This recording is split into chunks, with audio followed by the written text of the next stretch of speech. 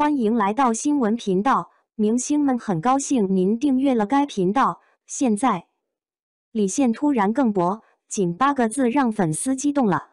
留言很暖很贴心哦。其实以前的李现也只是一个配角演员。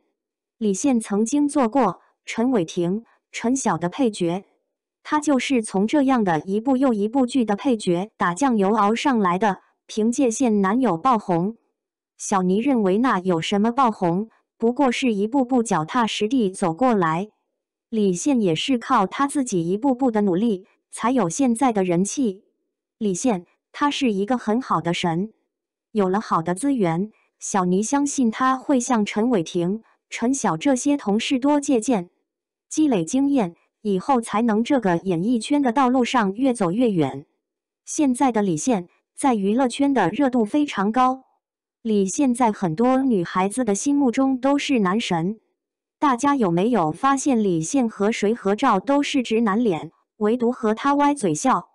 大家是不是很好奇他到底是谁呢？那我就告诉大家吧，他就是欧阳娜娜。